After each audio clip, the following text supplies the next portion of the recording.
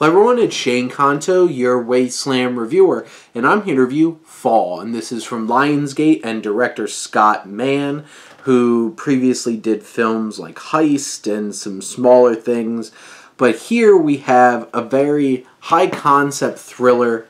Two women climb a 2,000-foot tall radio tower and are stuck on it, and how are they going to get off? And that's the basic story, but this hour and 47-minute movie, which honestly, that surprised me when I saw the runtime. I'm like, it gives some time at the beginning to set up a lot of things, and you have Becky, played by Grace Caroline Curry, who gives a really great performance in this. She has to show a lot of physicality, show a lot of vulnerability, and display a lot of emotional grief, because at the beginning of the film, her and her husband, Mason Gooding, are climbing with her friend Hunter, played by Virginia Gardner, and her husband winds up falling to his death. And this puts her into a spiral. She's isolated from her dad, played by Jeffrey Dean Morgan, who pops up in a few scenes in this film, doing his rough, tough, kind of dad vibe to it, and it works. And after a long time, Hunter finally reconnects with Becky and says, you know what? Let's climb this tower. It's a crazy climb. You gotta live your life. And I feel like sometimes this film's messaging of, like, you gotta live your life is a little too intense for me and feeling a little overbearing, because it's just like, she lost her husband, and it was a very traumatic thing, and it's a very dangerous thing. But, you know, Hunter really pushes her into climbing this tower, and they get up to the top, and of course the ladder falls down and falls apart.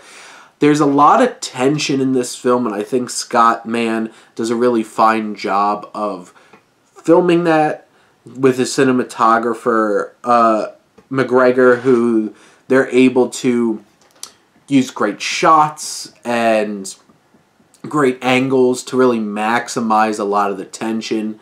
And this film drops a lot of little plants. Like, when they're climbing up, one foot hits, ladder loses a nut and a bolt. Obviously, that came back. You see these vultures attacking a carcass that's still alive at that point. So, and of course, you know, they're coming back. And you have these little plants, you have this well-shot sequences of tension and suspense. This film has that going for it. And you have these two continuously trying to, like, find different ways to start making things happen, start making things work, and whether it's trying to use their drone that they just so happen to have. There are some moments that feel a little too convenient and a little bit too, like, this was written in a movie. But in general, I think there's a lot of organic tension and organic setups for sequences in this film that build that tension or keep you on the edge of your seat. There's one particular bold choice narratively that happens at one point in this film that I think it could work for a lot of people, but it just made me mad, honestly. It's one of those kinds of things where it's just like, hey, let's rip the rug out from under you for the sake of ripping the rug out from under you. And I don't know how much the film earned that moment, but I do have to say how it's set up and everything, technically, and from a filmmaking perspective, is interesting and builds tension. I just feel like it felt like a cop-out kind of thing. And I do feel like the film goes on a little too long. But with some of those weaker aspects, there's still a really strong central performance here.